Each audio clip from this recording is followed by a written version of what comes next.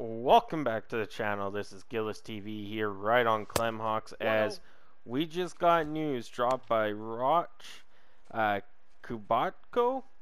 I probably butchered that there's been a trade in the MLB. But before you get started, thank you for all your support on the channel between Yak City, Clem, and myself.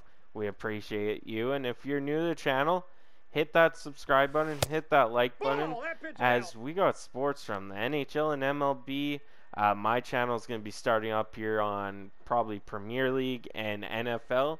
But let's get to this trade, as the Houston Astros are acquiring TREY MANCINI from the Baltimore Orioles. Reports came from Dan Connolly of The Athletic.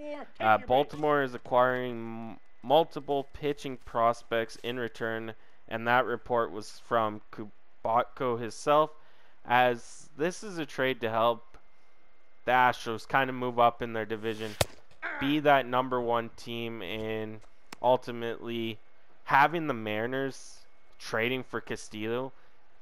Houston needed to do something as well. You got the Angels, who said they were keeping Ohtani today, and the Angels not doing so good. If you're trying to keep up with the Mariners, try and get that first seed solidified, you're going to have to go out, and that's what the Astros did in acquiring TREY MANCINI, like I said, for multiple pitching prospects. And as a Blue Jays fan, I've seen a lot of TREY MANCINI. He brings a lot to the team. It's actually a surprising move from Baltimore's perspectives, because they are last, I believe still last in the AL East, but they're still over 500. This AL East division is stacked, and I think Baltimore is realizing, hey, we are good, but in this division, we don't know if we're actually going to make the playoffs, and that could have forced them to go and get a couple pitching prospects in return for TREY MANCINI, which I said, he's a versatile guy. He can play outfield. He can play first base.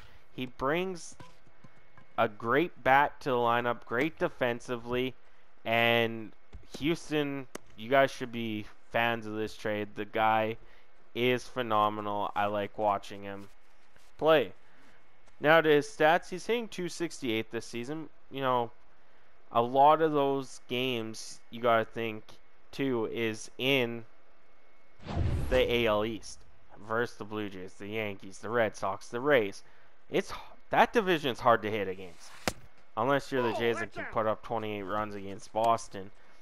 But for TREY MANCINI, going to a weaker division, in a sense, where you got the A's that aren't even close to 500, or the Angels, I mean, that aren't close to 500, you get more opportunity. And look for his numbers to actually start going up.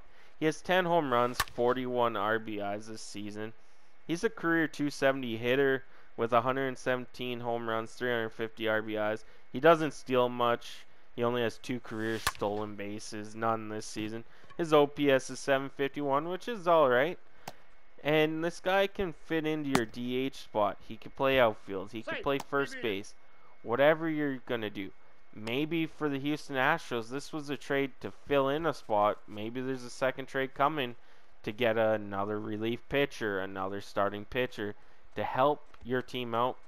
But overall, this was a great trade by the Houston Astros, and it is what it is. I hope you guys are enjoying the rest of the day. Deadline's tomorrow. A lot of trades happening today. I'll catch you guys on the next one.